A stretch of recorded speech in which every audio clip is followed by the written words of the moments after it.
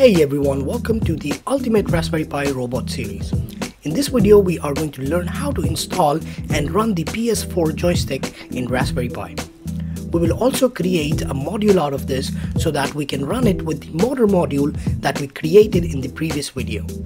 I upload videos on a weekly basis, so don't forget to subscribe and give this video a thumbs up if you found it useful. So let's get started.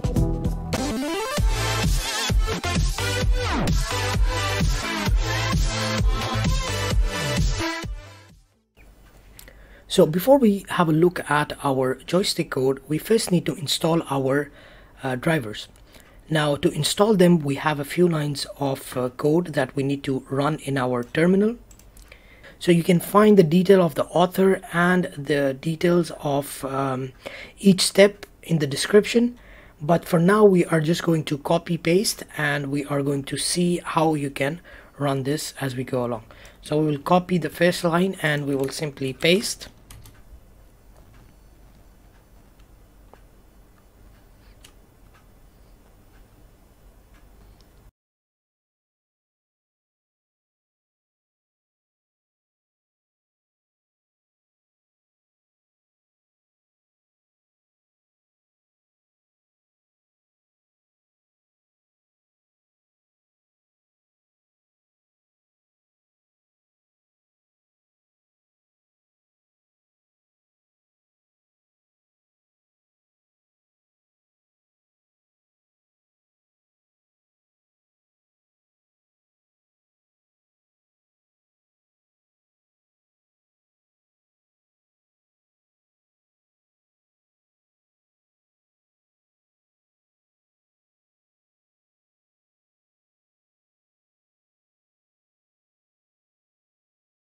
So the last thing we have to do here is to add this line here. So you can see this is this line.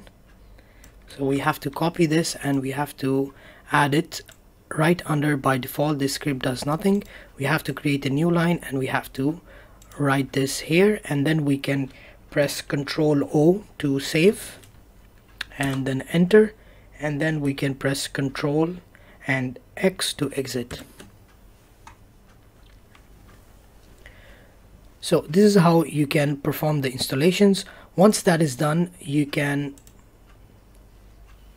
connect it using Bluetooth, or you can connect it using the dongle.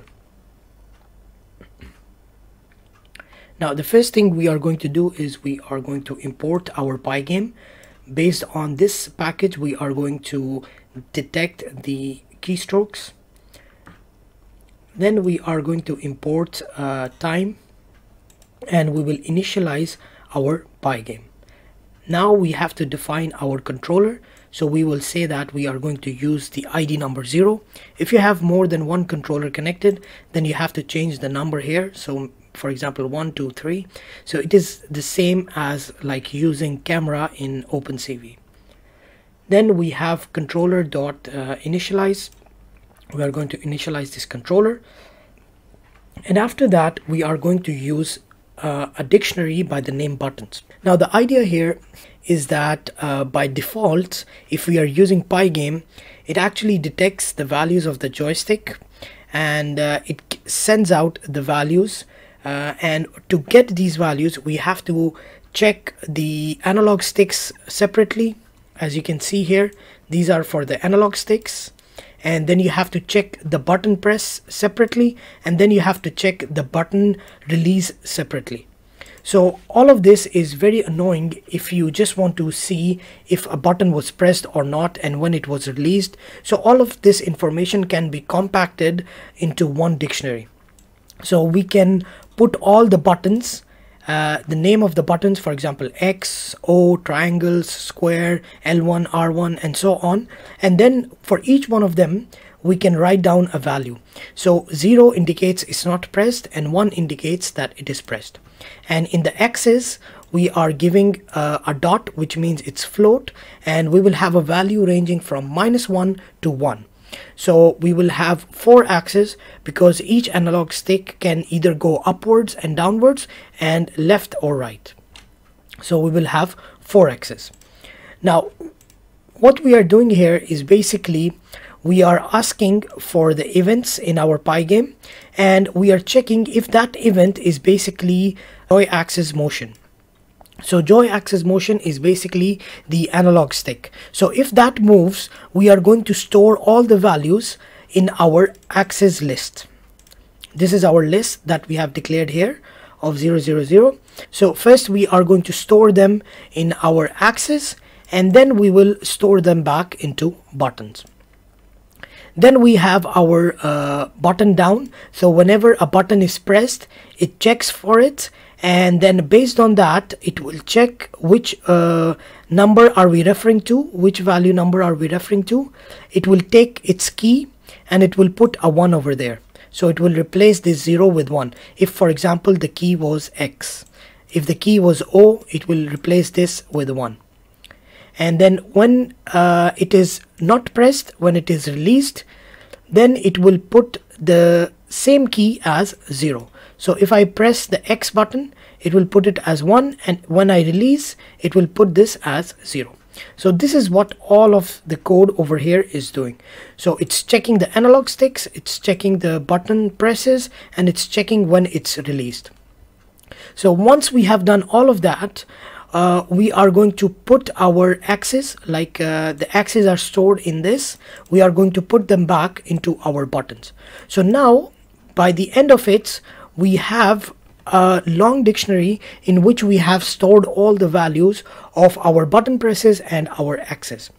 Now we have created a function out of this, and we have said that we can ask for a particular key, that whether it was pressed or not, or if we don't ask for anything, return all of them. This means that if we don't ask for anything, for example here we are saying print get joystick, so we are saying get joystick without anything, so it will print all the values. So let's see how that works. So here you can see we are getting all the values of our joystick. So if I press the X button, you can see the value changes to 1.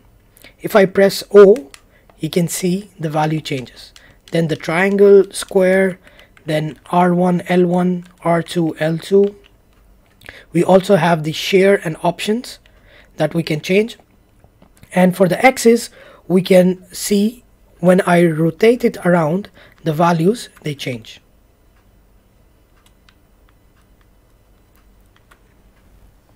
So if we don't put anything in between, it will give us all the values.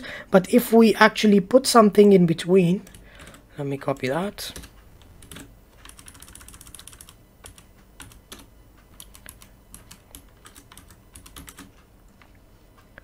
Then it will only give us the value of that one particular button. So here we are talking about the share. So if I press the share button now, you can see it turns to 1. So this way we can check for each particular key whether it was pressed or not.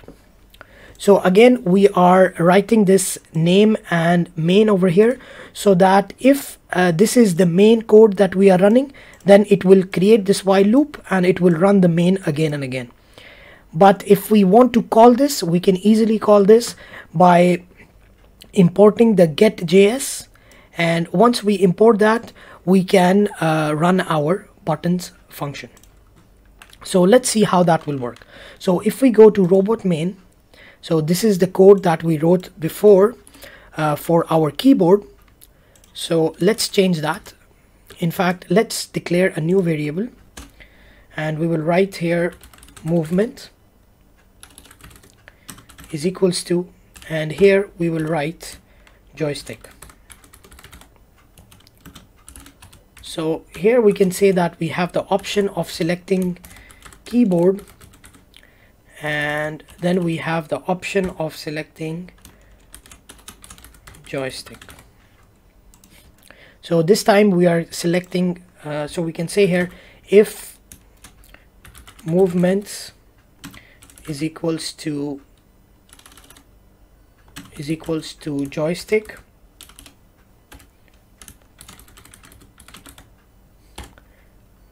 then we are going to run this code. Otherwise we will run this code. Right now we have only 2, that's why we can write else. So we need to write the code over here for the joystick. So let's go up and let's first import. So we will say import joystick module, joystick module as JS, and then over here actually, did we initialize, or there's no need? Okay, so what we can do is we can write here that js dot get js, and over here we can get our values and we can test it out by printing it. So we can print it here and we can add a delay so that it's easier to see. So if we run this, there is a mistake somewhere. Okay, we did not import the sleep function, so we'll say from time import sleep, and there you go. So if I press it, you can see now we are able to use this in our main module, which is our robot. So we can press stop, and now we can ask for the particular values. So we can say that now we know that our joystick values are ranging from -1 to 1, and the left and right is also -1 to 1. So what we can do is we can directly send these values to our motor. So what we can do now is we can say that we will find all our values. So the JS values, the joystick values are these, and now we can check which ones we want to look for. So we will say that motor dot move. So now we can write the forwards and backwards. So we are going to write the axis 2. So we will say that the JS value at axis 2, and then we have the JS value at axis 1. This is the left and right, and at the end we can say you can do this for 0.1, which is 0.1 seconds. So we can test this out, and if it doesn't work in the right direction, we can add a negative sign to either one of these. So let me run this and try it out. So now my robot is moving, but it's in the wrong direction. So negative is positive and positive is negative, actually for both of them.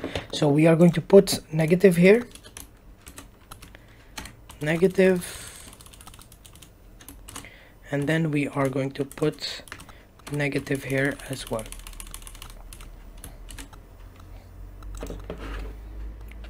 So if I go forward, it goes forward, backwards, left and right.